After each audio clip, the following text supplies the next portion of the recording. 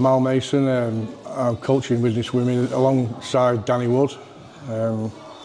Yeah, things are not going too bad at the minute, like.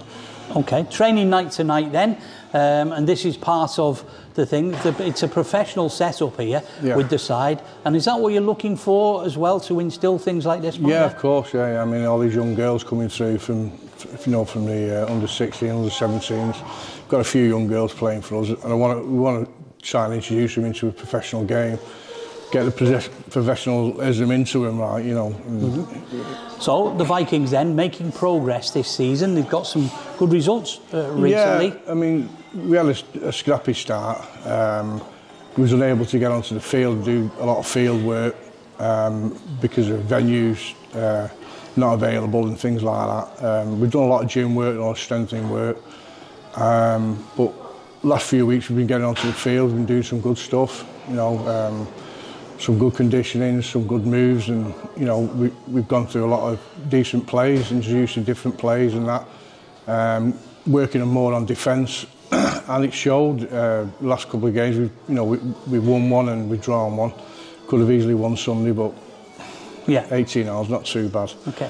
What about the competition you're playing in as well? What have you seen from them? Is it a mixture of standards from different teams? Yeah, I mean, the first game of the season we played Sheffield. They came up from the league below, but there was a really well-drilled side, and you wouldn't have thought that they'd just come up, like, you know. I think we went out a bit lax against them, and you know, and they did a number on us, like. Standing lid, top of the league, we was only 6 points behind at half time, and you know, we was playing really well. Dropped off in the second half, and then obviously we're progressing now, and we've had a couple of good games.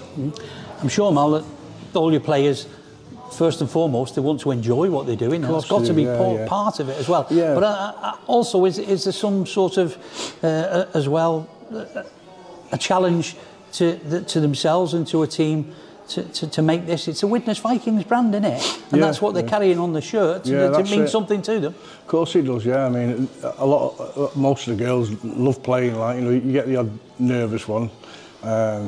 Certain players are nervous every week, don't want to go on, but once they're on, they enjoy it, like, you know, and we try and instill a bit of enjoyment into the training, as well as not all just fitness and plays, like, you know, so.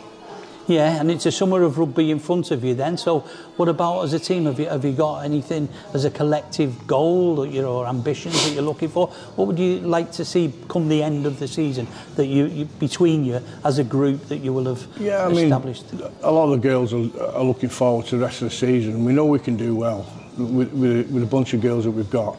We've got some talented players, you know, some young players. Some older players that have got more experience, and I think we'll do well. Like I say, scratchy start, but I think we'll do well.